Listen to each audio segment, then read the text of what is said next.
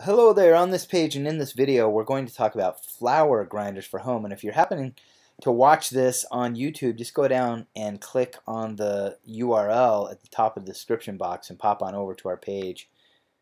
So on this page you'll see down below more information about each of the grain mills that we'll be reviewing here. And so just go ahead and click on any of the links or pictures to learn more. The first one you'll see down below is the Nutramil Classic 760-200 high-speed grain mill. This has got advanced technology. It improves the texture control. Now, if you like to have a little bit more, I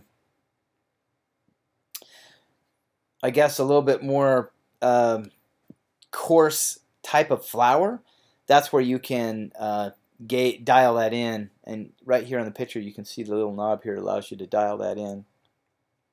The other thing I like about this one, I own this one and use it extensively, it protects nutrients. What a lot of people don't realize is that if you grind the flour and it gets up to a certain temperature, it kills a lot of the nutrients, and this is gauged to protect that. It's got a powerful 10 amp motor. This thing cranks right through the flour, right through the grain or the wheat berries, no problem at all.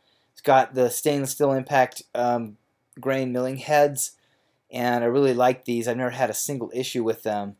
And then it includes the hopper down here below. The next one is the Nutramil Classic High-Speed Grain Flour Mill Mini Seed Coffee Mill. So this is very much like the one I just reviewed, but it also has this mini mill for coffee.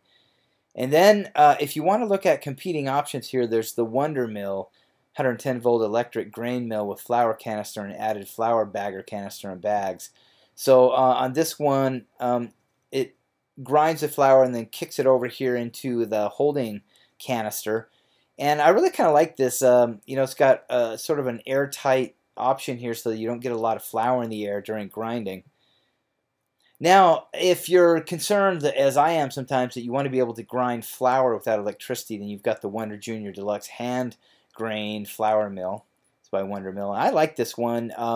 It's got a pretty good sized hopper, and you can just feed it in about 1.5 cups, 2 cups at a time. It does give you a bit of a workout, but if you didn't have electricity, it's going to work out pretty awesome. And then finally, here's the stand mixer grain mill attachment. So this allows you to, if you've got the KitchenAid KGM, then this allows you to attach this. You can just click on any of the links or pictures below to learn a whole lot more. Thanks for dropping by, and hey, enter your email address next to where you watch this video, and we'll send you a whole lot more. We'll include you on our newsletter. Talk to you soon. Bye.